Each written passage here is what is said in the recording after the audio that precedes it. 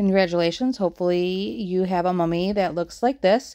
I used a base yarn to where I could use less bandages to give more of an unwrapped mummy look.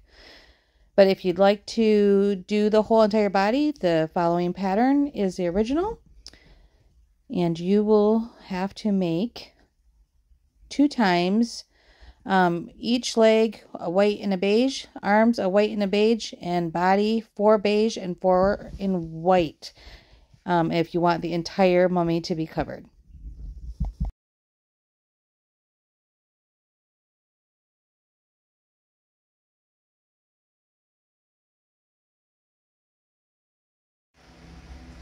Your legs, you're going to chain 151 chains. Your arms, you're going to chain 121 chains. You're going and the head and body, you're going to chain 201 and it's going to be chains. 151. So you're going to do your chain,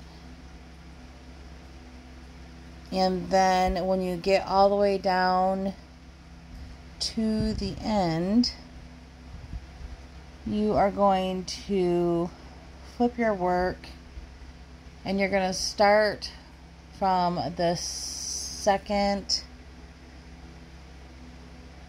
stitch in your chain. Here's our chain. And you're so now we're going to go in this second from the hook that you're about to do, and we're going to start doing single crochets all the way down. Single crochet all the way back down for a second time, and you're going to get exactly our first row of single crochets of bandage all the way down to the end for covering your mummy. Now, when it came to attaching the bandages onto the mummy, I started from the legs and worked my way up. I did leave a pretty long tail at the end of each bandage, so that I could take and sew with your yarn needle the bandages on the mummy to my specifications, like what I thought I wanted it to look like.